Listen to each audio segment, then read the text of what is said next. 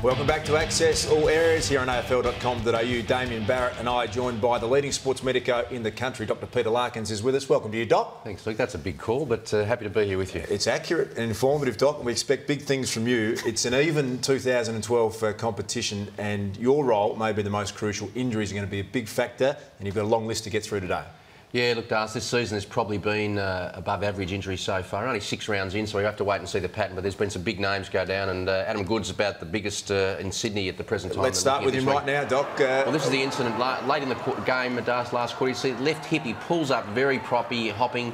He grabs on the outside there, more like a hip flexor. He's having a scan at the moment in Sydney, so they haven't got a quite clear idea. I think it's going to be a soft tissue injury rather than anything in the joint, Darcy. But best and worst case scenario, Doc? Well, the worst case scenario is he's pinched a bit of cartilage in the hip and he just felt it on the surface. 4 weeks. And that'll be an arthroscope to clean that up, and it'll be 4 to 6. Yep.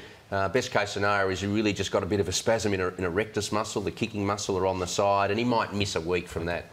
So the MRI scan being done, and Sydney will put out something later today on that, I'm sure. So. Real ugly one from this weekend, amongst many ugly ones throughout the season, was Nathan Bock.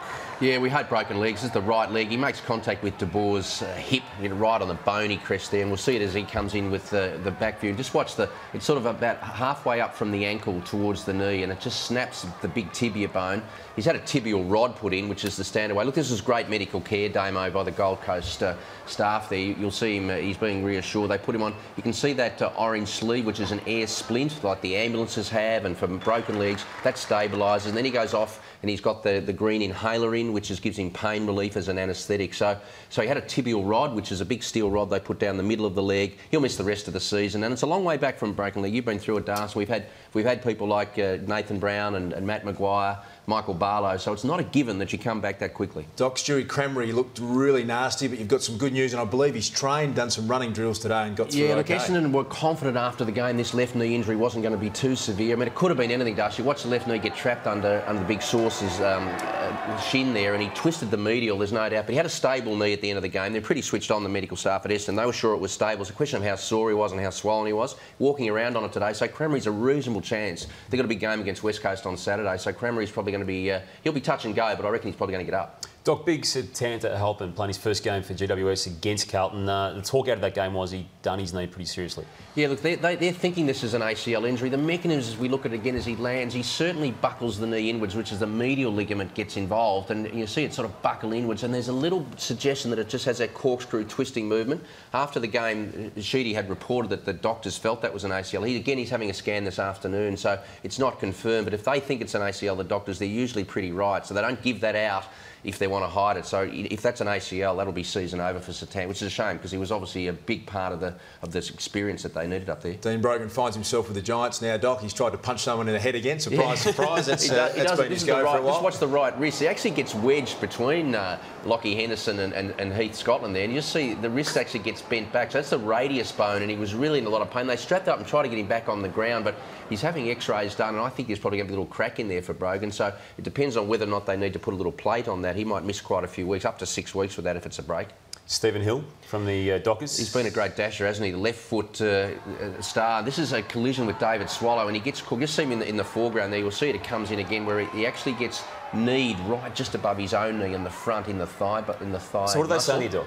They're saying it's a cork. Okay. You know, he's walking on it, and look, it'll bleed, and they put a lot of ice. They put a compression sleeve on him, but if he swells up, like some corks, about 50-50 corks miss. So, and being his kicking leg and his running leg, he won't be able to do anything in the early part of the week. This next incident, David Swallow, it's another slide.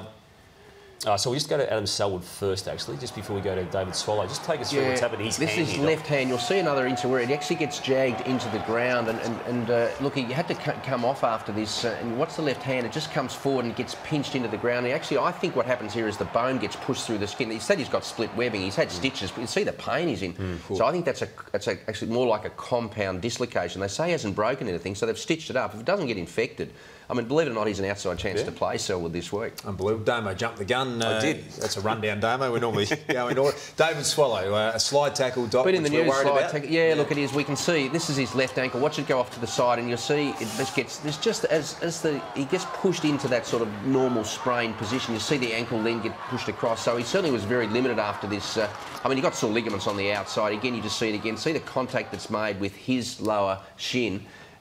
Luckily, nothing like the Gary Rowan where he broke his tibia, but gee, that's just, again, an inch away from more That's severe. how we get trends in the game, Damo, and I hadn't heard of a slide tackle apart from soccer until this year. Which they banned it, of course, because of the broken legs Absolutely. that occurred. If you put your boots up in soccer, they rub you out for half a year. Yeah. I mean, that's the stereotypical slide that the AFL doesn't want, I reckon. Well, because we've seen what happened with Gary Rowan, a shocking broken leg. And I think you'll find that that'll be looked at as part of the review of the season, because that often happens when the medical reports come in and they get medical information as to whether it's dangerous, and they'll be told it's dangerous. It's not a coincidence, Doc. Players are adapting to the way the game's played. They don't want to go in and get caught holding the ball. They're sliding in feet first. That gives them an exit to handball out. Might ask Lindsay Gilbey about that very shortly, who's going to be our special guest.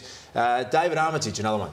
Yeah, Damian Armitage gets really cleaned up. You see that Hodgie just goes for the contest, but he gets a knee right in the back, and look, he was really struggling to walk after this stuff. So obviously a cork back. I just make the point that you can actually break the little wings on the vertebrae, the transverse process. Colin Sylvia missed 6 weeks for Melbourne early this season in an NAB game when that happened to him. So Armitage was very sore after the game. And whilst it is a cork back, and you might think, oh, he'll play with a cork back, they're going to have a look at him later in the week and see whether he can get up. Well, take us through. It's been a comprehensive report, Doc. Your review of round 6. Good scan. The results will come out this afternoon. Sam Fisher did a hamstring for playing for the Saints. He had to go down at half-time and didn't get back on the ground. He'll be a 3 or 4 weeker. Stephen Hill, we've talked about. Cramery, I think, look, they're going to scan him if he's sore tomorrow, but the moment he's walking around, Nathan Bock, we're not going to see the rest of the season. He's a big loss.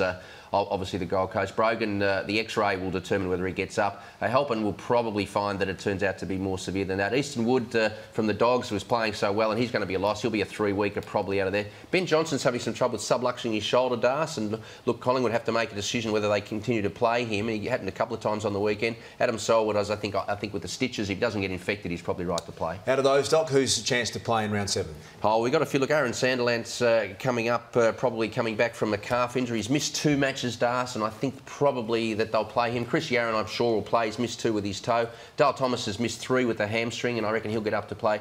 Darren Jolly's got a knee and a groin combination. Still pretty sore, so I wouldn't be surprised if he has 1 more off. Jobs Gibson will get back with his ankle injury. Riscatelli, they need him back, of course, so with those big injuries that they've had up at the Gold Coast, I'm sure he'll play. Joel Selwood had a week off from the concussion we saw last week with the Rains incident, but he'll be up to play for Geelong. Jay Schultz had a scratched cornea, the membrane on the eye. He's got to see a specialist on Wednesday and get up to play if he's given the clearance. A couple of big names. Eagles to start with, Doc. Nick Natanui missed yesterday's game against North Melbourne. That talk was he'd only missed that game only. What's your mail on him? Well, look, they've actually said he's got a mild strain, Dame. I've never known a player of a hamstring, so I've never known a player just to miss 1 with a mild strain of a hamstring. So if they're being 2, honest, maybe 3? Yeah, absolutely. Yeah. I mean, if that's a strain of the hamstring, they're not going to want to rip that hamstring and make it an 8-weeker. So I'd be surprised if he plays, if they're being honest. And they've said he's got a strain. It's not just a bit tight. So Josh Kennedy, another Eagle, who, as we know, has got a really bad leg. Yeah, look, we thought the sprained ankle was going to cost him 2 or 3 weeks. It's going to be 10 to 12 weeks. He'd already missed time with plantar fascia tear, and now he's had surgery. So Kennedy's going to be a 10 to 12 weeker now. Gary Ablett? Gary Ablett, look, he's only missed 2 games, Darcy, and I think if we remember that injury on his right knee, was the bruising inside the knee was always going to be a 2 or 3 matches. So there's no people saying, oh, Ablett's taking longer than expected, but look, they got GWS. No chance at all, GWS, this week for him? I think if I was Gold Coast, I'd be keeping Ablett out another week for sure. And one final one, Robbie Warnock was an inclusion and then he hurt himself at training. Where's he? Well, it's at Carlton because they were saying they were resting players. They were going to rest Cruiser, they're going to rest Judd, and then Warnock came up with a little nick in the hamstring, they called again, a bit like Nat Nui. So I think if it's truly that he's got a sore hamstring, Warnock will be missing more than this week that he's just missed. Doc, great to have you. We're going to speak to you each and every Monday, and I know you've got pages and pages there of history. Might give you a bit of homework for next week. There's the trend. Have we seen more up to around 6? I'll give you some figures for next week, see where we are. Dr. Peter Larkins is going to join us each and every Monday on Access All Areas. A special guest next, Lindsay Gilbey, another injured player and a star of the Western Bulldogs, to join us on afl.com.au. That's next.